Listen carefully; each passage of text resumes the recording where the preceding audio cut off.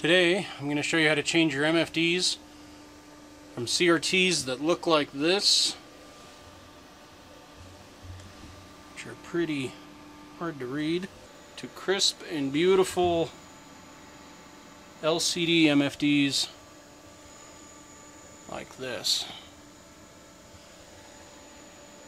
So as you can see, I have a mountain of MFDs to do.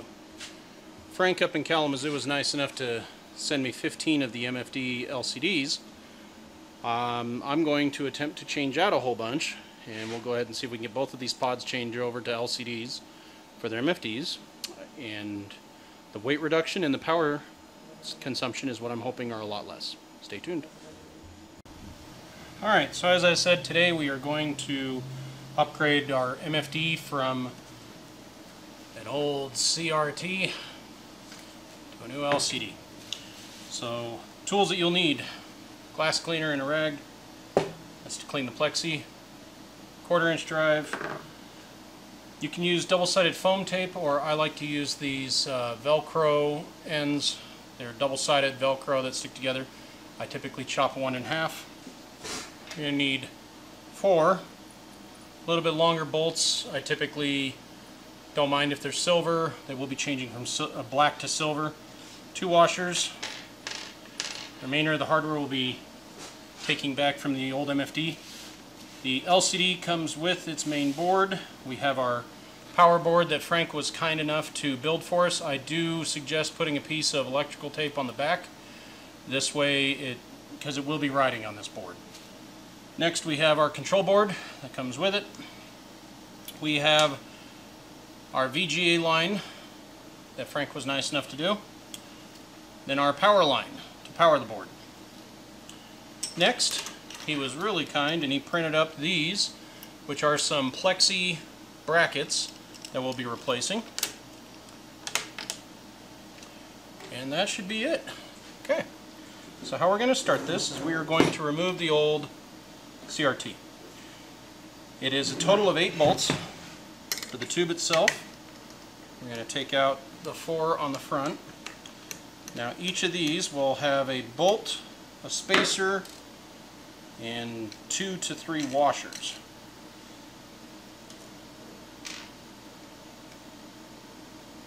You do want to save each of these. So as you can see, our bolt is slightly longer now and silver. We do want to keep this spacer. We'll only be using 2 of them. And the nut itself we will be using. The rest of it we will not. Make sure you have discharged your CRT if you haven't already. These don't hold the charge very long, and they only hit you for about 12 volts. Famous last words.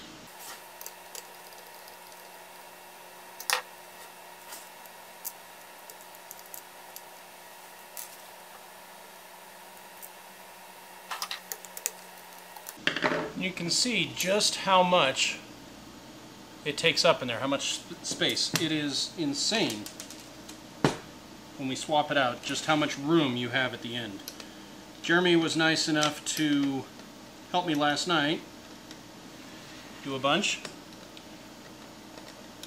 And today we'll do this one.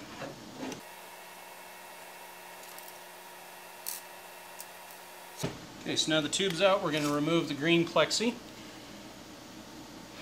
typically use green on all of them because it's easier to see multiple shades of green. Next 4 bolts hold the main chassis board. They're in each corner. You will not be reusing this hardware either. Just 1 in each corner, 1/4 inch. Frank was really nice to put this kit together for me.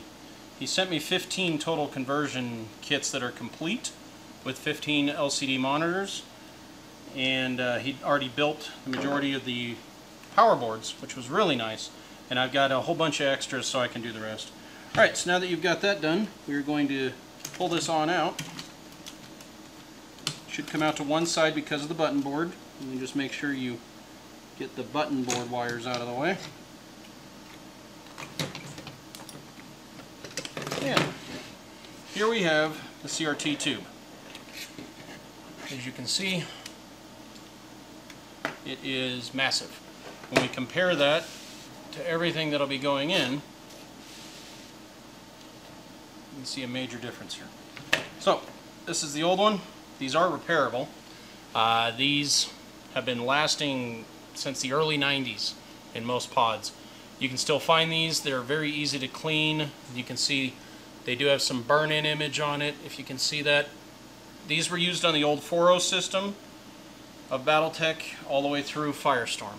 And now that we have that out, you can see our main chassis. So, that's how much space just the CRT took up.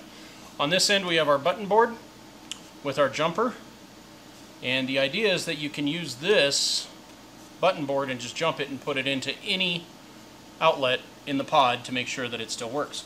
So what we're going to do next is we're going to clean our plexi to get all the dust and crap off of it.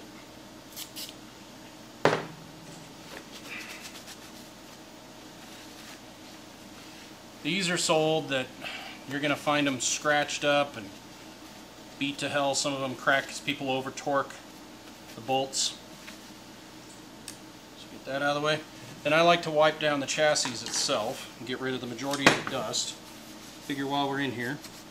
The next thing you're going to want to check is that your buttons for your button board, that all the wiring is okay, you don't find any loose, any touching, none of them are crimped. Because this is a really good time to get in here and fix any of that if you need to. This one looks fine. I'm going to move this one's jumper to 0 because I'm going to put it in the damage readout for the enemy on the bottom left of pod 1. So, that is complete. All shiny and new. Next, we're going to go ahead and work on the new and get it all mounted. So I did experience this with one of them. I highly suggest you double check this. That your ribbon cable, there are two little gray ends that it locks into. I would suggest you reseat it. I did have one that was pulled out and all it took was a reseating, so I just go ahead and reseat it. All you have to do is pull up both sides of the gray, pop it out, put it back in, and then push both ends of the gray pins back in. We're going to flip this over. This board we are going to attach to the back right about here. We're going to leave an even amount of space around the borderline. So what I'm going to do is take one of my pieces of double sticky Velcro, stick it where it's not on any of the components, pull that off. Try not to overstretch the ribbon cable. We want to get this as centered as possible. There we go. You can see our ribbon cable has a little bit of play to it, which is what you want. Next, we're going to take our control board, feed the line underneath. Underneath the ribbon cable. We're going to plug it in. These are all keyed, so you can't, as Jeremy would say, you can't intentionally, well, you can't accidentally, as Jeremy would say, you can't accidentally put them in the wrong place. Next I have cut this one in half. So what I like to do here is stick this on both sides of the ribbon cable.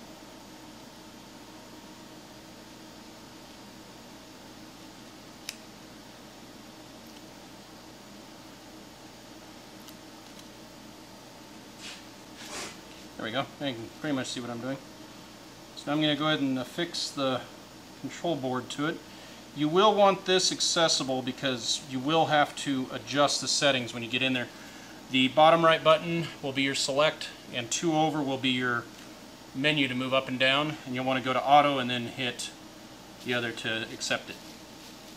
So, next we're going to grab our MFD. The part with the ribbon cable goes towards the side with the button board. So you're going to lay that guy in. like this. Next we're going to grab our adapters that have the prongs on them that go up.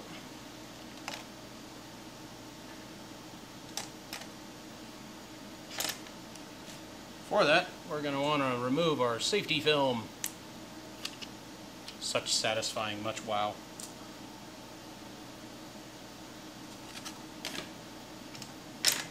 So, put in our green, put in our MFD, LCD, put in our bracket, put in our other bracket.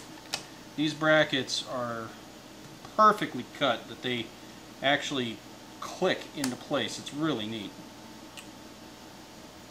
So, next we're going to take some of our hardware. I'm going to do the easy side first, and we're going to go ahead and pop up here. We'll go ahead and put this with our top bracket to hold it in. And then a washer and a nut. On this side you can easily reuse the old black if you want. I'm using all the silver just so I know at a glance which ones have and have not been updated.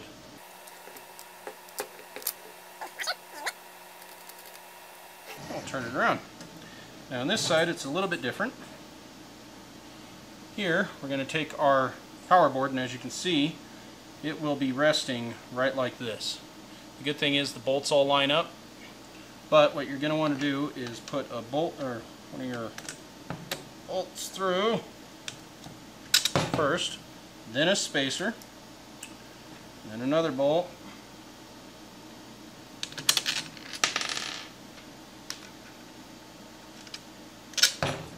spacer, and take the board, plop it on. Helps if we don't forget our clamp. Let's put that guy on, our bracket. Now we can do our spacers.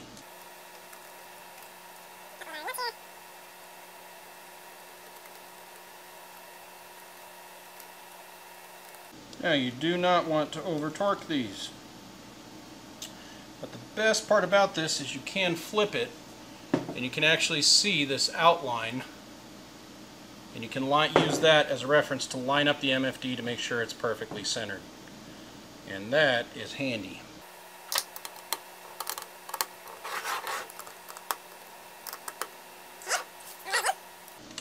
Next, all that we're left with is our VGA and our power cable. We can get this into a spot so you can see this. Power cable plugs into the very end.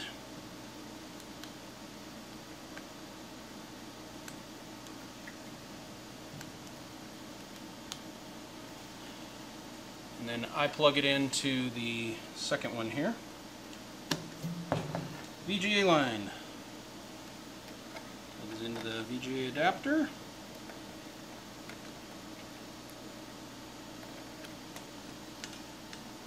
Greatest of ease. Clean up some of my wiring here.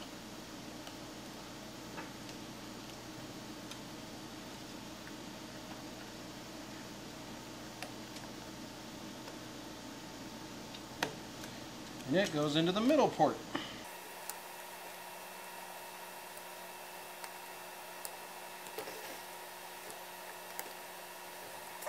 I think we are done. So, in the end, this is what it looks like in there. You can see we have our main power line that runs to the board. We have our VGA line that runs to our VGA port. And then you have our control board that runs to the third port down there. And look at all this space now. It's done. That's everything to it. It looks like this now. You can see now that you have 4 silver bolts instead of the black, which it's not that big a deal. You can just permanent marker those, spray paint them, do whatever. I've got this one sitting up a little bit. I know I can easily fix that if I want, but I'm pretty good with it. I think it looks good. Alright, let's compare the new and old side by side. You can see here the old CRT and new LCD on the side. Fronts still look the exact same other than the silver bolts. So weight reduction wise, it's about a 3 to 4 pound weight reduction per. There are 5 of these in each of the pods. So that can be significant. Alright, so now that this is done, we're going to hook it up to the old lines. You have your 12 volt power supply, you have your ribbon cable for your button board, and you have your line that's sending your VGA signal. Remember, these are sending one red, one blue, one green. So what we have to do is, now we've got all the room in the world, we just plug in our ribbon cable first, and then I still force a habit, I turn it over even though you don't need to now. Always hook up the video line next.